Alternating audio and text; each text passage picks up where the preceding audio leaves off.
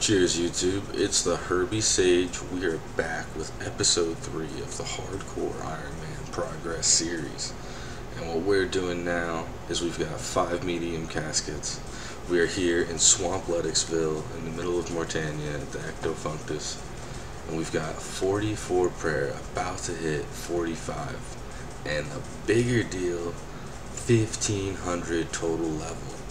We're getting ready to swap worlds for the first time to a 1500 total. And there's 45 prayer. We have Mystic Might. It's kind of like what the ranged Eagle Eye is. But the biggest deal, 1500 total level unlocked. Hop over to our world switcher, world 420. Just so you know, if you're ever looking for me, the Herbie Sage, I will be in my home world, world 420 from now on. You can rely on me being here unless I'm world hopping for something. But now that we're here in world 420, what do these caskets have for us? Hopefully it's good luck. Welcome to the world, medium caskets. Not so good. I'll take cash. Oof. Oh, this is World 420's last casket, the 5th casket. A Bandos Miter. Oh. Alright, so I got a unique. Man, I could ask for better medium clues, but it is what it is. Welcome to episode 3. Let's hop right into the progress clips from here. Man, the English language is tough. Thank you for the support. It's the Herbie Sage. If you haven't already smashed that like button, go straight ahead and do it. Even if you don't like me, it supports my channel. Thank you. We're here at the East Botters Bank, about to open up a medium casket. Ooh, I will take an Ancient Stole. I kind of like that. Let me get my purple tie on. Let me see this. I need a prayer level of 60. We'll check back at 60 to see how well the purple tie looks. Well, it's unique. At the Theater of Blood with another medium casket. I think this is like 17 or 18. 17. Not too much. Hopefully we're gonna get some decent clues. I think I'm gonna grind out a few more clues, try to get some pages, take a sidestep of fletching and questing. I know I need to go and do Monkey Madness and Legends Quest, but the weather hasn't been good lately, so I just gotta ride it out and do other things. So 84 strength, almost 84 HP, 86 ranged, and gonna be doing some clue scrolls. That's the current plan. Got a medium casket coming in on the hardcore. And pest control teleports. I mean, okay. Alright, that's the 20th medium casket for my hardcore account. There's a big team here, the Theater of Blood, so with everybody here, what do we get on casket 20?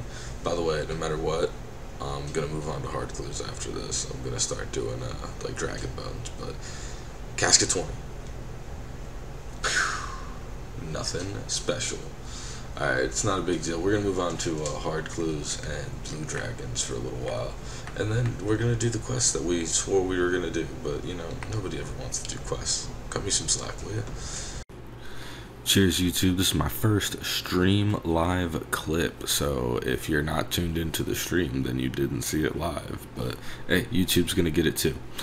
I got every single monkey Gree-Gree, zombie monkey, crimsy monkey, ninja monkey, gorilla Gree-Gree. I am set to do Recipe for Disaster, set to run the 8 Atoll agility course. That is what I'm talking about.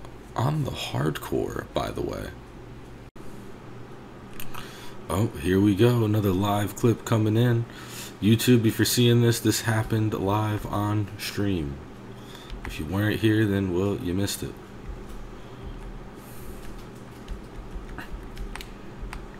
Feel free to tune in at twitch.tv/theherbiesage. The link is in the description down below. But yeah, this fight's long overdue, like way long overdue. I don't know what took me so long. I mean, it's only level 195. Doesn't really do any damage as long as you have protect and you range it. I don't know, just didn't really have much of a reason to go ahead and do this. Damn, my crystal bow is just like degrading.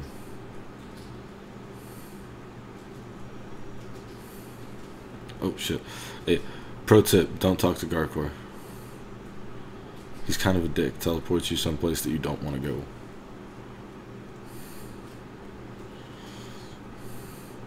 So you can just teleport yourself out. I mean, the demon's dead. You did your job.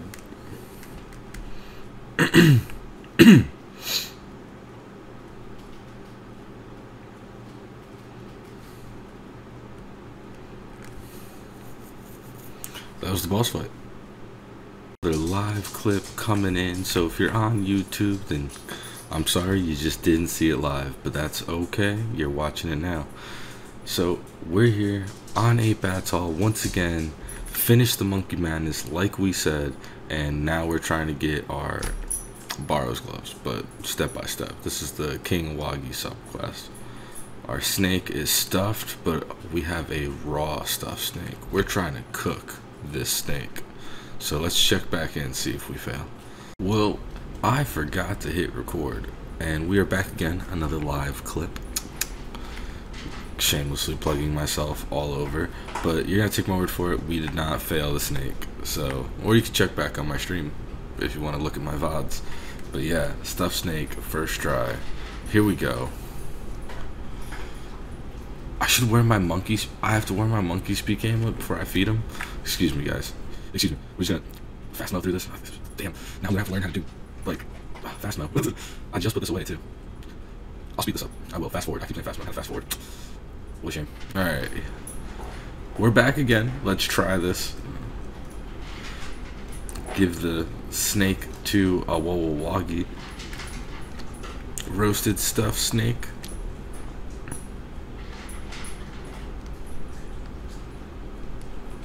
Oh, he's teaching us the 8-Bats spell. Cool, good for him. Now we can teleport to 8-Bats.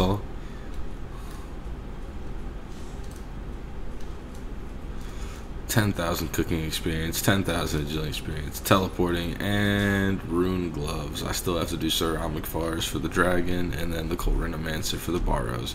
But another step along this long road completed. Thank you guys for being there. Well, it's been a long time that I've been holding on to this beautiful D-Long. I've held my D-Long for so much time now, but I've done Monkey Madness. There's nothing stopping me from using the Dragon Scimitar. I believe that's a full-on upgrade. Dragon Scimitar is faster. It's a speed, yeah, it's a 4-speed compared to a 5-speed. Dragon Scimitar definitely is a better weapon. Oh, if you got the full-on comparison here, 66 strength to 71 strength.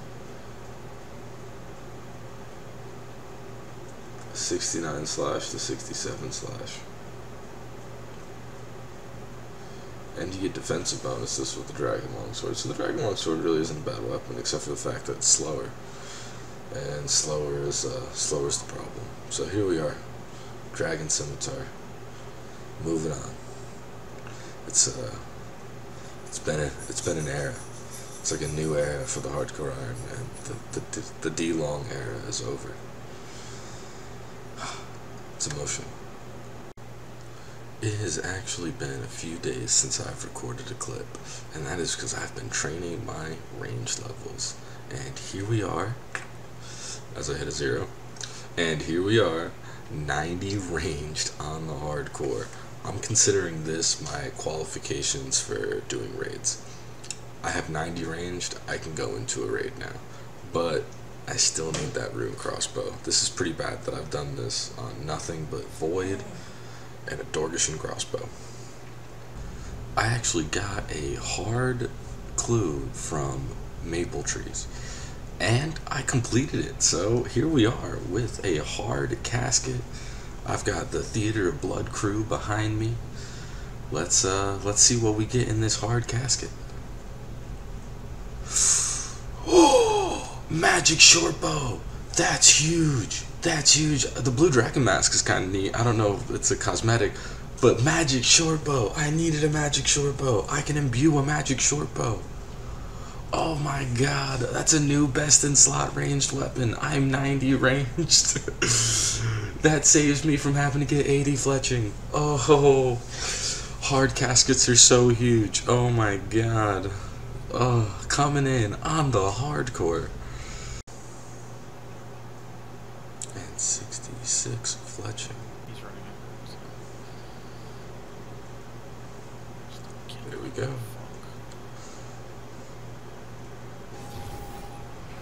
I can now make adamant darts. That's actually a huge deal. And after many, many days of long grinding, I am finally going to be able to fletch myself a Rune crossbow. But in hindsight, I could have got the Rune limbs already. I haven't got them. So hopefully the next clip is me at Aviansi's cheering about some Rune limbs. But that is 69 sex number fletching. Rune crossbows. Rune crossbow bolts. Oh, man, I definitely don't have the smithing for that. But here we go. It's another huge step in the journey. Rune crossbow coming in with a big progress step on the hardcore.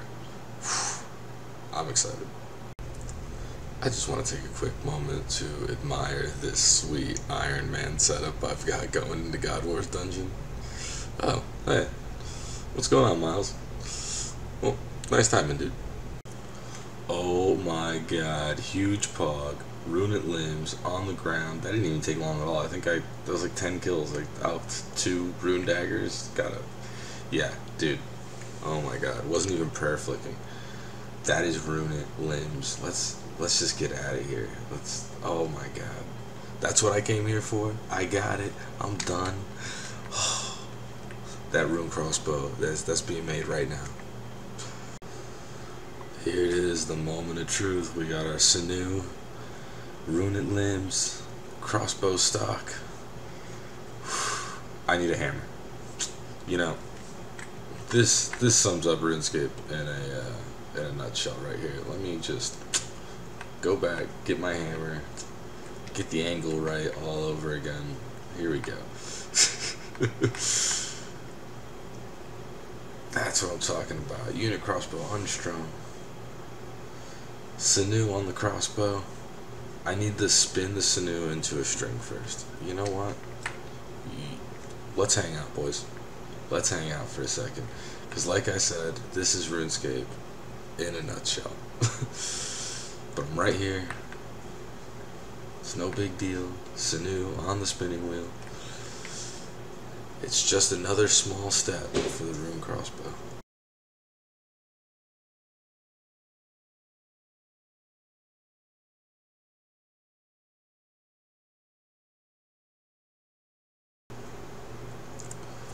And here we are coming in with another Slayer level. And I got a Brimstone key on this task. I'm appreciating it. This Rune crossbow and these steel bolts are really doing it. Can't wait to upgrade the bolts, but only 52 Slayer. The road to 55 is here. I forgot I got jellies at 52. I can do hard clues like easy now. I'm excited. I keep saying I'm excited, but I am just that excited. I am really looking forward to this this journey. Thank you guys for being here. If you're seeing this, please go to the comment section and tell me how in the hell I got a cut Dragonstone drop on my last kill on a Konar task. I've never ever received a cut Dragonstone. I'm not wearing a Ring of Wealth. What the hell drop table did I just hit? I am mind blown. I gotta look into this, but did I just hit some like 1 in a million drop? Let me know. Drop down in the comment sections. Tell me if you've ever gotten a cut Dragonstone drop. This is mind blowing. Well, that Fire Giant task got me 3 keys to which to do a quick Brimstone opening. 63k cash, I like it. Some iron ore, I mean that's not the end of the world, it saves me a little bit of time. 32 diamonds, I'll take those. Some diamond bolties there, alright, not bad keys, not bad keys. Actually managed to complete a hard clue from one of my tasks, so what do we get? Another magic short bow, ooh, an ancient coif. A couple alcohols, but an ancient coif, I will take it. An imbued Slayer helm's probably better, but it doesn't matter. I mean, you can't use the Slayer helm for everything. Whew. The only thing I need now is some D-hide chaps, and I am range set up. Whew. Love all these big ancient items coming in, clue scroll items. And 53 Slayer, 2 to go. And got another level coming in. Just killing some fire giants here in the Corulum Slayer dungeon. Top level, which is weird because you go in from the top, but then you climb to the top. It's kind of backwards if you ask me. But either way, that is 54 Slayer. 1 to go from Black Mask. Oh, wait, I have to get 58 for Black Mask anyway. You know, these realizations hurt.